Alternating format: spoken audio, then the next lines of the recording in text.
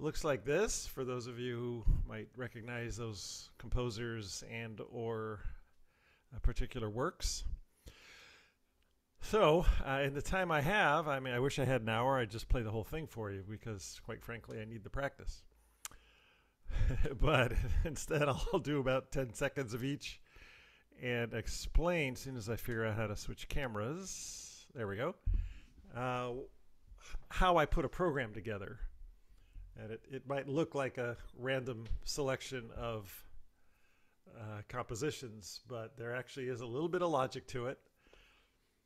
What I plan to do when the camera turns on at noon next Wednesday, I'm not going to say a word. I'm not going to look at the piano. I'll just be ready to play. And when the director or videographer says go, this is what will happen.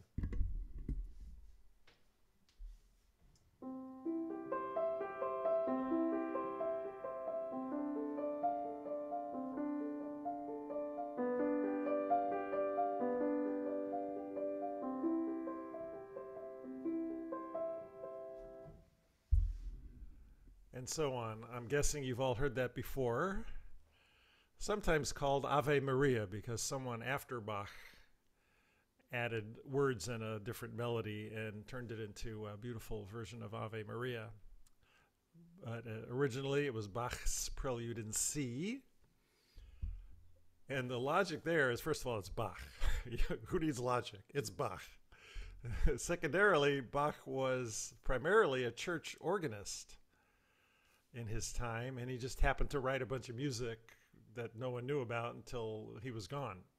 Enormous volumes of music. So he wasn't known as a composer back then. He was just a church organist.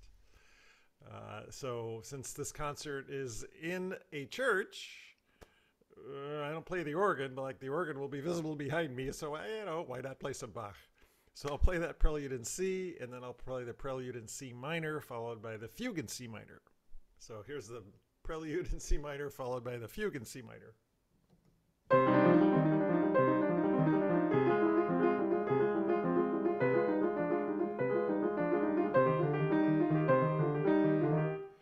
Etc. And then the Fugue.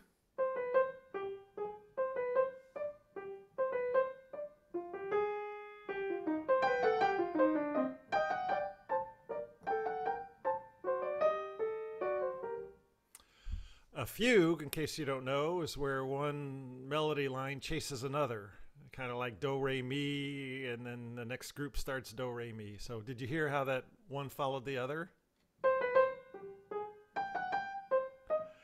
So it's a three-part fugue. There's another line that works its way in there. So it's very, very lively and bouncy, a beautiful fugue. So that's the Bach set. And then we move on, and I often like to play things that aren't well known and maybe even by composers that people barely know. And so there's a couple of them in a row. One is called To a Wild Rose by a British composer, Edward MacDowell. It's from a suite he wrote called Woodland Sketches. And then after that, by a nearly unknown composer, a Brazilian, I think, composer, Rosita Mello, called Desde el Alma.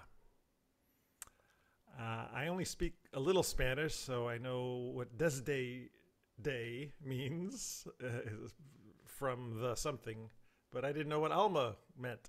So I looked it up, and it means from the soul. She wrote this when she was 14 years old. I'm almost 70, and like I still don't know what the soul is, and she's 14, writes this beautiful piece called Desde el Alma, from the soul. So I'll play a tiny bit of To a Wild Rose, a tiny bit of Desde del Alma, and then I'm going to have to skip to the end because I'm running out of time. So this is a little bit of To a Wild Rose you might have heard.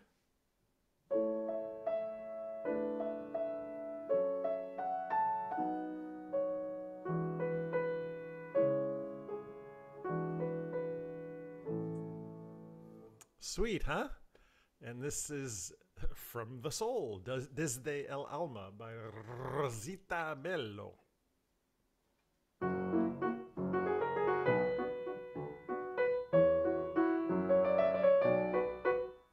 And so on. A very, very sweet piece. So let's jump to the end. I'm going to close the concert. When I play live, I usually like to go out with a bang and big loud thing and a big loud ending. And sometimes it gets everybody on their feet, which is really fun.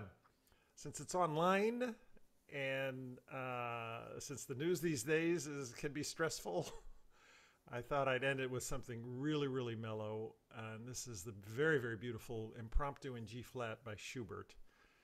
And as soon as I stop playing, I'm done with this speech, that is.